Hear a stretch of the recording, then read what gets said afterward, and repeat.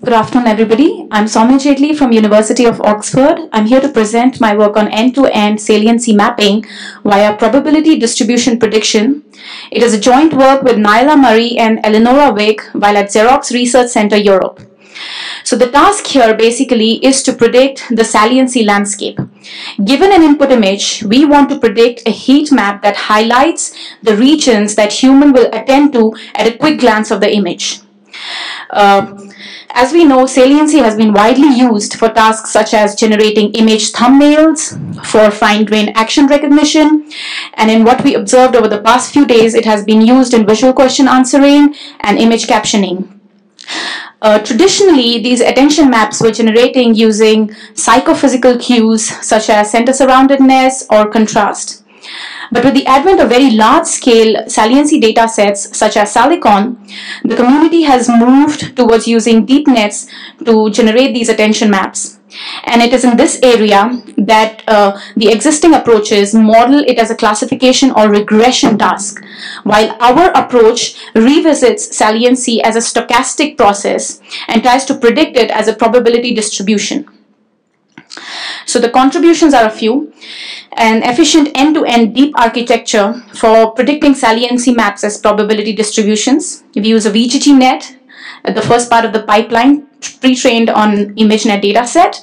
We use a series of convolutions which are used to blow up the effective receptive field, because saliency is a global property and not likely a local one. At the end, we do a bilinear interpolation followed by softmax normalization. This entire model, instead of being trained using regression losses such as Euclidean or Huber, are in a novel framework trained using probability distances such as chi-square, total variation, cosine distance, Bhattacharya, and we also compare it with KL divergence that has very recently been used to train such models for attention. These are the convergence plots on the Salicon validation set while being trained on the train set. As we see, the models that are trained on probabilistic losses consistently outperform the ones that are trained on Euclidean or Huber loss. And another interesting thing to observe is that the Bhattacharya distance-based models are the leading ones across all the four performance measures, which include AUC-Judd, shuffled AUC, normalized scan path saliency, and the correlation coefficient. A brief moment to kind of view the plots. And moving on, these are the results. We've compiled results on 4 experimental data sets. 2 of the results are presented here on the Salicon test data set and on the OC data set tenfold cross-validation.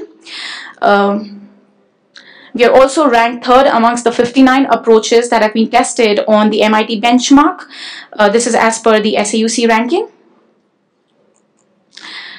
So to conclude, we revisit saliency as a stochastic process, and we observe that the probability distance-based loss functions are much more effective as opposed to classification or regression losses, which are suboptimal for this task.